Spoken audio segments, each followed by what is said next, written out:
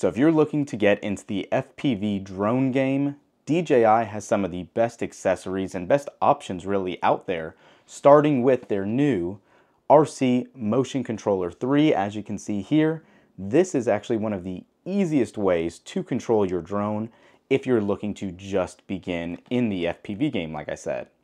In addition to this, they also have probably one of the best quality headsets, as the Goggles 3 are available and have been for some time, and these are allegedly one of the best out there, a little lighter, better fitting, better quality.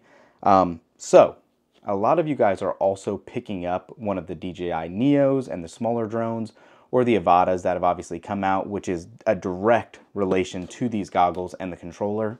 Today I want to show you just a quick unboxing of what you can expect of both of these products.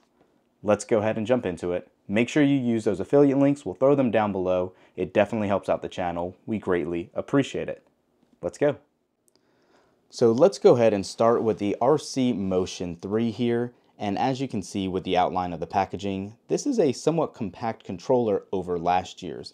It does come with a slew of upgrades, and I do think this is going to be the easiest way to fly a drone for newer drone pilots. Simple tab to pull to get this opened. Box is pretty minimalistic again, aside from the device itself being shown. And when you open it up, you get the controller right in the top there. You have your little bit of light cut app recommendations, and really nothing else. Pretty basic in the packaging. Let's go ahead and rip this open. And here it is. So the trigger is obviously going to be basically your accelerator or brake. You have your manual and return home. You have your dial, record button, and your power on the side as well. Additionally, at the bottom, you obviously have your charger port. It is USB Type-C, and that lanyard loop, if you choose to use it, that is actually included as well. So you can wrap this around your hand and use it as needed. I will say the actual joystick here does have a nice little grip feel with that texture on it. So I would imagine it being pretty nice and easy to use. So let's set that off to the side and look at, I would think the star of the show, the Goggles 3. These are a massive update over last year's, and I think are just going to be probably one of the funnest additions to using any sort of FPV drone for, well, obvious reasons. Now, even though the Neo is not technically an FPV drone, they have enabled it to where you can use obviously both these accessories, if you so choose, to fly it as an FPV. It does go right about, I think, 36 miles an hour when you're in manual mode, and you can see exactly what this baby looks like here.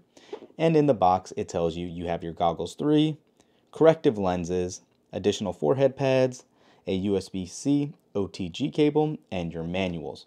So again, we have a little tab here to pull, and let's get this open. I love when it sticks after you have a pull tab. All right, so first things first, you can see your corrective lenses in here and all of that. Let's go ahead and open this up and look at the guide.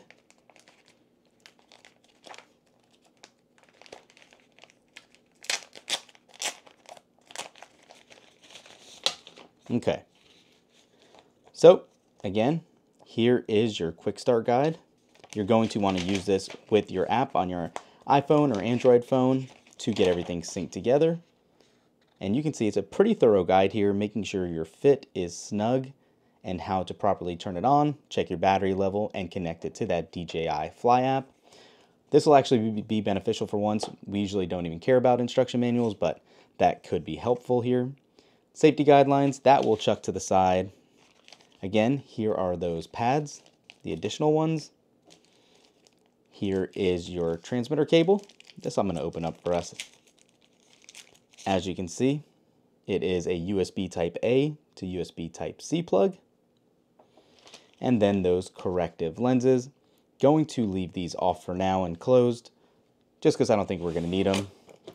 And moving back into the package itself, the goggles are what's going to be left here, and I can tell you, actually picking them up without opening them yet, this is a lot heavier than what I thought. It's going to probably be heavy for some people's heads. Hopefully the balance of the weight is substantial enough to not cause a lot of discomfort, but it is something right off the bat I noticed. And again, while we're opening this up, I will throw the link down below in the description for any of you that want to pick one of these up. We greatly appreciate you using those links. So, here you go, the inside of the goggles. It currently has a protective cover over them, telling you to keep lenses away from direct sunlight. You have your plug on the inside, your soft rubber outside to cover your face with. You have, obviously on the outside, your antenna bands on the front here that pop right up.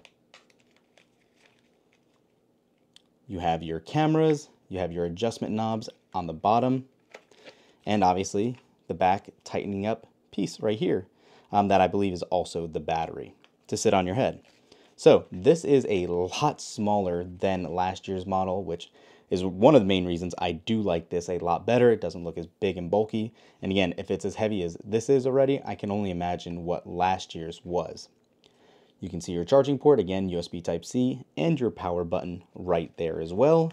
Aside from that, no other ports, a couple of vents, but that is going to be most of what you see here on the outside, aside from this little joystick again for some other controls, and a back button on that side.